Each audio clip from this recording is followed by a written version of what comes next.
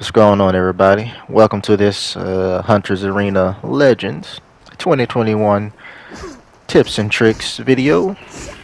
I've noticed that a lot of videos on this game are a year old, and the game's changed since then. So I'm going to give you some general tips that'll work for everybody, just some core tips about combat, how to stay effective at the game to make sure you're doing proper damage. Now, this person I'm fighting right here, the second enemy I kill, they're making the mistake of not locking on.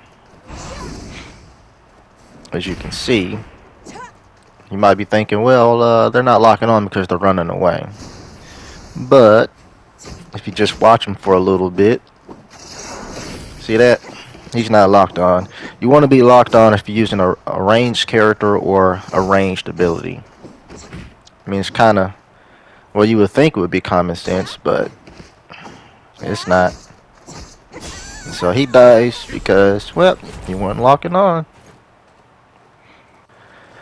Now, the main thing, you want to find blacksmiths and upgrade your equipment. This is your main source of damage, ability damage, maximum health, and defense.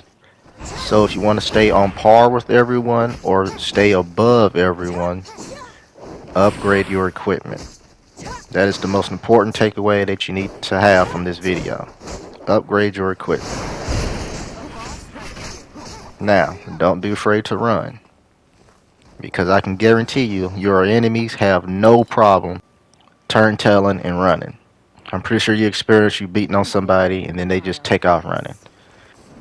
Now, each character will have either an airborne, which will knock them in the air so you can juggle them, or a knockdown. Airbornes are the main source of damage and combos. You want to mix in your airborne ability with a couple of basics. So maybe one or two basics followed by the airborne ability, and then you juggle them in the air. They have two choices: take all the damage or use a combo breaker. And if they use a combo breaker, they can't use it for the rest of your PvP, the rest of your duel. Your abilities will refresh like 2 or 3 times over before they have the chance to use another combo breaker. Don't forget to scrap everything in your inventory, so you have enough materials to either trade with the merchant and for the blacksmith. Now, of course, this goes without saying, keep your eyes open for enemy players. But I mean, for enemies hiding in bushes like that, or stealth mode. Now, if you want to catch up to enemy players, it's kind of like a racing game. You want to follow that wind trail, their draft, and you'll pick up speed to overtake them. Now, I didn't forget about this guy that I saw while I was chasing the other guy. Also, block. You'd be surprised, just people don't block. And I just killed them off of my first ability. Once again, scrap everything. And now I'm going to go visit the blacksmith since he's right here. And now usually what I like to do is I like to get everything legendary, and then I max out my weapon.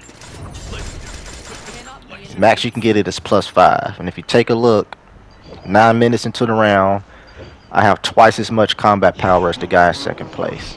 Almost 7,000 combat power. And now this is what you can do with 7,000 combat power. Or I'll just say with the max legendary +5 weapon. World bosses are easy, they're nothing. Within a minute you can take them out.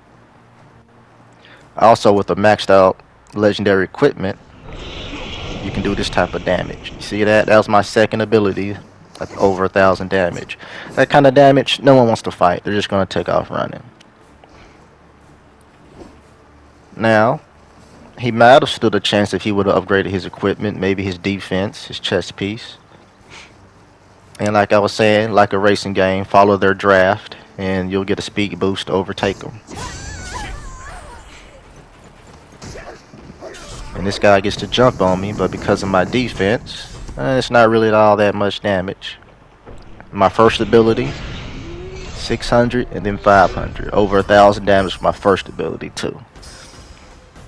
Upgrade your equipment, people. That's the one takeaway I can give you. See that? That was a 7-kill game right there. Now I've gotten more kills than that. I've gotten what, 8, 9, 10, 11 kill games. But I'll probably show those in my doggy guide video because I really like this character. Now at the beginning of the match, depending on your skill level or how confident you are in a matchup against your opponent, you can either go for NPCs, the computer, because they're all pretty dumb for experience and levels, or what I like to do, I like to go after other players because, well, I believe I'm good enough for it. Now, don't forget to use your guard breaks. And a perfect thing to do is to guard break them and then hit them with your airborne ability.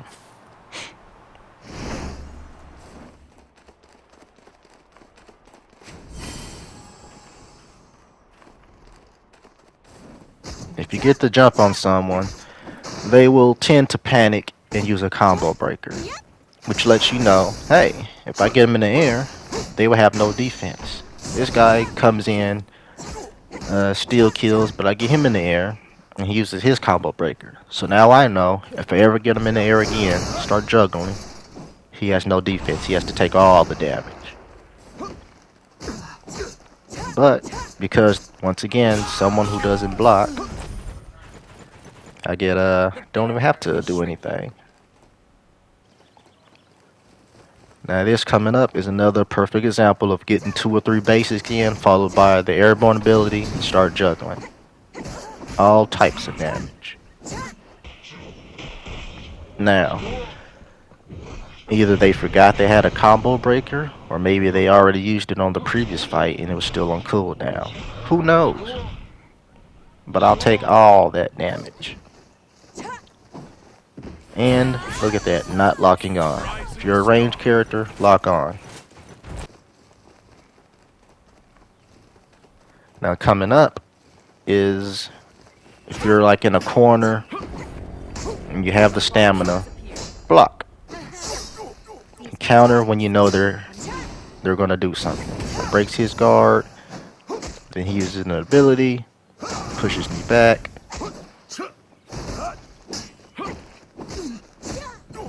Finish out your basic combos. There's not really any drawback to not finishing out your basics. I hit him with the 2. He uses a combo breaker to get out the 2 guard breaks. I had him dizzy. The barrier is shrinking. And there we go. Once again, don't forget to scrap all your equipment. And keep it pushing.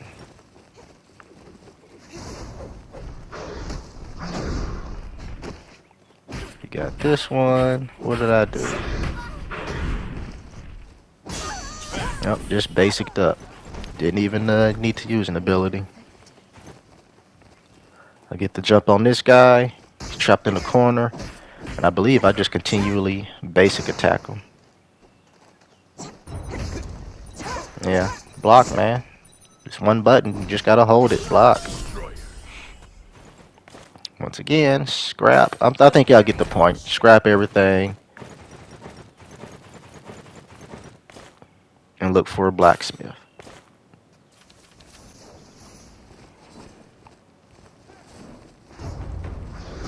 I try to sneak up on these guys over here. I seen that he was getting the boss down pretty low. The boss's health.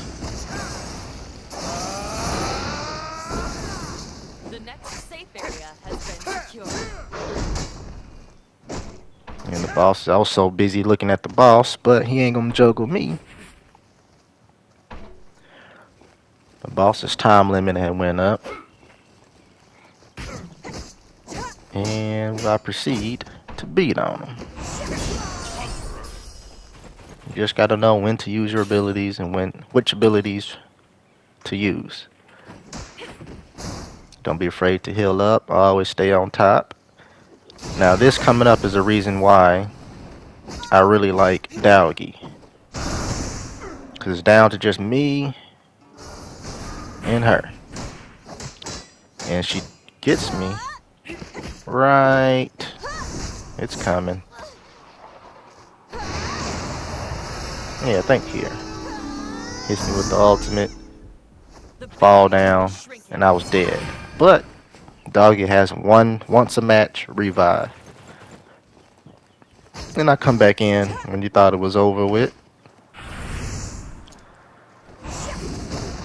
Use my ability, second ability, close the gap, stun, ultimate. Hit you with the same thing you hit me with. And that match is over with. You got another win. 8-kill game right there.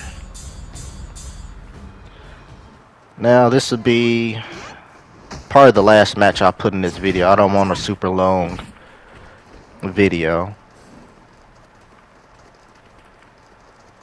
And I guess the main tip you can learn from this match would be to use your guard breaks. Use your guard break attacks, especially if they're blocking at low health. Use your guard break attack to go straight through their block and kill them. Finish them off.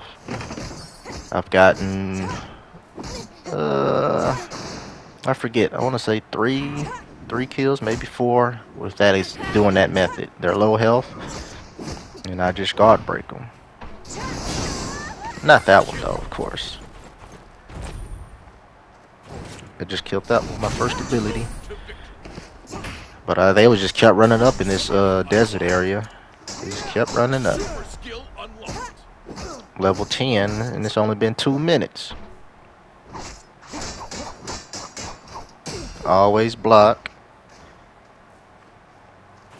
For some reason, he gave up the charge, but I'll take it. Guard block, guard break. And I think he's going to start blocking again. He's blocking, guard break, straight through. The next safe area. Don't forget to heal up. I always try to stay topped up. You never know when you're going to get jumped. Someone's going to come out the bushes for you. Sadly, I dropped my airborne combo that round. But I have a homing second ability. Oh. Which is why I like me some Doggy. I tell you, that second life and the homing ability is great for closing the distance against annoying players. A boss has appeared.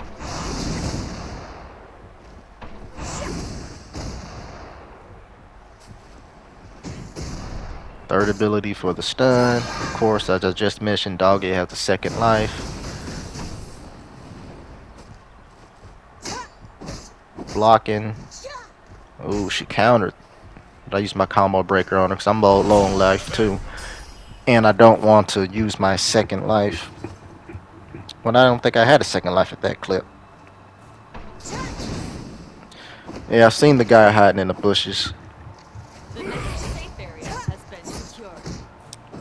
He was, I guess, trying to trap me while I was get the jump on me while I was upgrading at the blacksmith. But he has nowhere to run to. And guard break.